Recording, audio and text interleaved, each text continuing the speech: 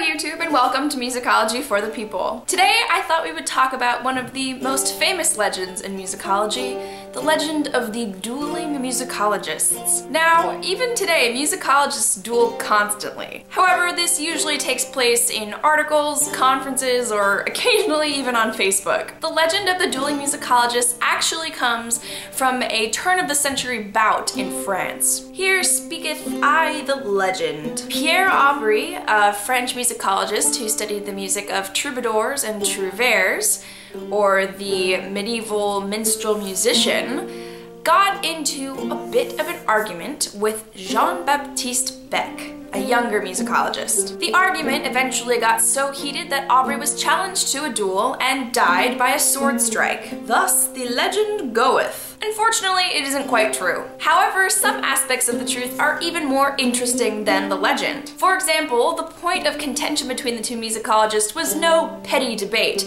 It was actually an issue of plagiarism. Aubry had published a book, Trouvères et Troubadours, or Trouvères and Troubadours, in 1909. In this book, he discussed many musical aspects of the genre. The issue is that the modal interpretation of the medieval song was stolen from Jean-Baptiste Beck. So, a few months later, in June of 1909, Aubry was found guilty of plagiarism by a tribunal of 6 scholars. He was punished in 2 ways. First, he had to destroy all copies of the first edition, and then he had to reprint his book after amending it. Second, he had to publish the guilty verdict in 20 journals at his own dime. Of course, it's pretty much impossible to destroy every copy of a book once it's out there and circulating.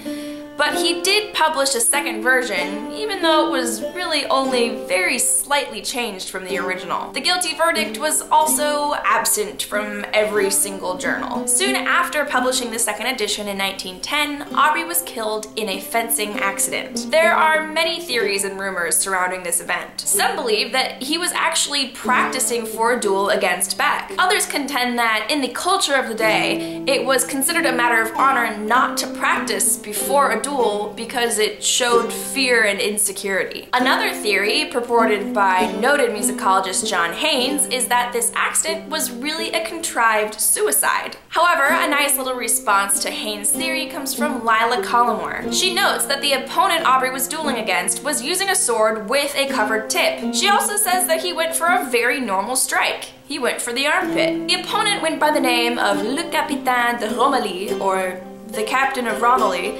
and both he and Aubry were supervised by someone named Damot. This means that this was actually a supervised fencing event. Also, Romilly was right-handed and Aubry was left-handed, so when Aubry went to go lunge at Romilly, Romilly was given a very nice opening in the armpit. Unfortunately, Aubry's guard was already torn and the épée was able to pierce through his skin, causing the fatal injury. Whether the death was accidental or suicidal, it appears that poor plagiarized John Beck had very little to do with it at all. The reason this legend started is that the rumor mill had already been going for a while, saying that Beck should challenge Aubry to a duel after stealing his work. People were actually outright telling Beck to challenge Aubry. Also, another reason this legend has existed as long as it has is that if there had been a duel between Aubry and Beck, there would have been no real publicizing of it because dueling was illegal by this time in France. However, as exciting as it would be to say that musicology had caused the dueling death of Pierre Aubry, it just wouldn't be true. I enjoy the legend for what it is, and I hope you enjoyed learning about it too. We have been listening to some medieval music from the time period that both Aubry and Beck studied. I will put a link to that in the description. I also have some very exciting news to report. I will be presenting at the American Musicological Society's Midwest chapter meeting in Minneapolis this April. Yay for conference presentations! Until next week, guys, think critically. Musicology.